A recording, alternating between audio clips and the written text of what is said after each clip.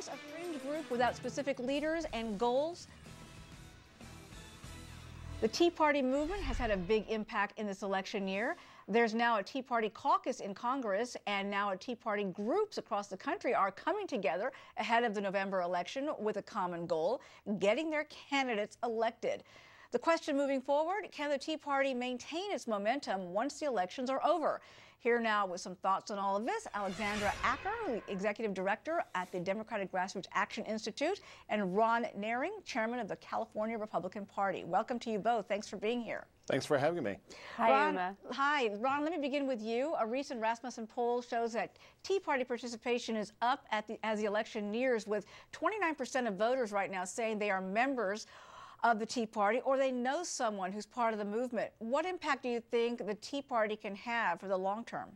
Well, I think that we see Tea Party activists across the country and certainly across my state of California being very active and involved in our voter registration and our Get Out the Vote efforts. We recognize that the world is run by those who show up, and so there's really the effort is on full speed right now to make sure that Republican vote turns out. And we see Tea Party activists from one part of California to another being actively engaged. They're walking precincts, they're canvassing, they're making phone calls, they're volunteering for candidates. So they're really providing an incredible amount of activist backbone as we get this Republican vote out toward November 2nd. Now, Alexander, the level of anger against Washington remains very high still. How frustrating is it to you that Republican challengers who are embracing some or all of the Tea Party's agenda are suddenly threatening once safe Democrats and are now leading in some of these races? You know, I say bring it on. I think that we've seen the Tea Party certainly evolve into a movement. No one can deny that. But the more Tea Party activists take over the Republican Party, the fewer elections they're going to win. You know, I certainly don't want any of our Democratic candidates to lose in November, but I think one of the best things that could happen to Democrats is for some of these Tea Party candidates to win and be a continuing thorn in the side of the Republican Party, and are a great way for us to show voters about the choices that really come out of these elections, and to be able to say, look, you know, these are the candidates that Republicans are electing. Is this what you really agree with? Moderates are not agreeing with the Tea Party agenda, and I think we're going to really see some stark differences come out of this election. You know, Ron, the GOP establishment in some states has had difficulty accepting some of the Tea Party candidates. Do you feel this could further divide the party after the election? I don't see that at all. I was just up in Siskiyou County in California 2 days ago, sitting down at the table with Tea Party activists there. They're excited to help elect our solid Republican candidates, including our incumbent member of Congress there, Wally Herger, as well as candidates for local office. I think the Tea Party has brought an incredible amount of new energy into the Republican Party. They've certainly helped to fuel this resurgence. And independent voters are supporting Republicans by 2 to 1, even in our own state of California. So the wedge that the Democrats try to divide between independent voters and Tea Party activists simply isn't materializing. They're both supporting Republican candidates by very, very strong numbers. But let me ask you this, Alexander, even though some Tea Party groups are setting aside their differences with the GOP and backing mainstream Republican candidates in the midterms, do you think it's an alliance that can last after the election if there are major differences that remain on issues like health care and cutting the budget? I don't at all. You know, in Ron's own state of California, when Sarah Palin's coming to town next week, his own statewide candidates are running away from her, not showing up at those events. So, you know, I think that this is a marriage of convenience, and one that will see continue to be a thorn in the side of Republicans. You know, I don't see many of these candidates having mainstream values and a mainstream effect on policy. And, you know, like I said, I think having some of these candidates actually in Congress trying to pass some extreme legislation is one of the best things that could happen to the Democratic Party. All right, Alexandra and Ron, stand by for just a moment, and we'll be back with you in just a moment, because we're going to focus on the issue of the fact that it's never too early to make predictions about 2012. And after the break, we're going to ask our panel to see who they may be eyeing for a presidential run. And this is one of the enduring images. The stimulus bill provided tax cuts for 95% of all working families in America. It was some $250 billion. Mr. Johnson says he would wipe out the whole Obama accomplishments. He would have to wipe that out. What they should have done is they should have come in first day of office and said, you know, those tax cuts that are about to expire in 2011, we're not going to let those expire. We're going to continue those permanently. That would have created a great deal of confidence in the American economy. Welcome back, everybody. Well, there were very few surprises in the first debate between the two candidates for Senate in Wisconsin. Democrat Russ Feingold and his Republican challenger Ron Johnson sparred on everything from the economy to climate change to health care, with Feingold defending his vote for health care reform, which Johnson calls an assault on personal freedom.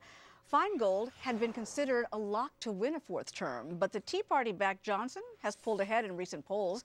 The latest Real Clear Politics average has him up by 9 points. The results are in, and a man who recently said he has no aspirations of running for president has won the presidential straw poll at the Virginia Tea Party Patriots Convention. New Jersey Governor Chris Christie leading the pack with 14%, followed by former Alaska Governor Sarah Palin and Texas Congressman Ron Paul. Yesterday, Congressman Paul appeared on America's News headquarters, and we couldn't resist asking him about a possible 2012 run. Here's what he said. Who knows? That's a ways off yet. I haven't decided that, but a lot of people ask me that. I haven't ruled it out, but I'm a long way from deciding that. When we asked him about the straw poll results, he admitted, quote, "Everyone has an ego." Well, those are just some of the names being talked about for a 2012 presidential run. Our political panel is back now with their thoughts. Let me ask you, Ron, do you think Sarah Palin will actually be a serious candidate for president? And if so, can she get the Republican nomination? Oh, I don't know whether Sarah Palin is going to be a candidate for president. If she does run, it will certainly be very entertaining to watch all the liberals on that other network watch their heads spin around just because she drives them so crazy. But I think we'll have a wide field on the Republican side. Certainly, it's been very entertaining to watch all of the chaos on the Democratic side as we see the speculation over the last week over whether or not Hillary Clinton should run or whether or not Obama needs to dump Biden and put Hillary on the ticket. When you see that type of chaos 2 years out before a presidential election, I think it shows it's going to be very interesting on both sides. Alexandra, he's calling it chaos. What do you think? Will there be that kind of chaos on the Democratic side, and will there be a crowded field of Republicans who may want to get into the sweepstakes? Where do you think independent voters are going to move in the upcoming race if that happens? You know, look, I think that the Republican side is going to be very fun to watch. It's Snow White and the Seven Dwarfs. You've got a bunch of has-beens and nobodies, and Sarah Palin running for president. I don't see any real threat emerging out of this pack to President Obama's reelection. And let's be very clear, it's going to be an Obama-Biden ticket. Every Democrat has, including administration officials and folks at the DNC, have squashed that Clinton rumor. I think it's going to be just amusing to watch the Republican ticket battle it out. And I think that the Tea Party will have a huge influence on this election and will really splinter some of the Republican vote. You might get to see someone like a John Thune emerge. I think it'd be a huge mistake for Christie to run at this point. But as far as Sarah Palin goes, you know, I can only hope. Well, Ron, as she points out, Alexandra says she believes that the Tea Party is going to have a big impact on the 2012 race for the White House. What did you think, though, of the straw poll having Christie leading the pack, knowing that he is saying right now he has no plans to run?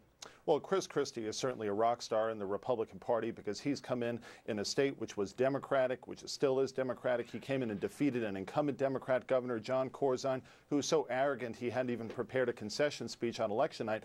And Chris Christie has taken on the liberal Democrat union establishment head on. He's pointed out how the public employee unions in his state have taken the taxpayers for a ride. They've looted the public treasury for their own selfish benefit, and they're unwilling to even suspend taking a pay raise while Americans in the private sector continue to lose their jobs, and Chris Christie has taken them head on, and people have responded very positively to that. So it doesn't surprise me that Chris Christie would do well in a presidential straw poll. It shows that Republicans support his type of style, which is to confront the liberal establishment straight on, to really speak in plain language about the challenges that we face in taxes and the economy, and how the Democrats in New Jersey and his state ran that state into the ditch, and how we have to make sacrifices in terms of bringing taxes down, capping property tax increases, and bringing spending down in order to right the fiscal condition of his state. He's doing a great thing, and that's why the public is responding so positively to that. Well, it's no secret that he is actually doing what he can to make a difference in his state, and he's not shy about doing that. Ron and Alexandra, thank you so much for sharing your thoughts with us about 2012. Even though we haven't even yet had the midterms yet, there are those of us who are obviously interested in what happens even after that with the presidential race. So thanks for checking in with us about your predictions. Well, thanks, Uma. General Richard Myers may be retired, but he's still serving our military men and women. In a couple of minutes, the former chairman of the Joint Chiefs of Staff will join me to talk about a new campaign for wounded warriors launching today. Stay with us.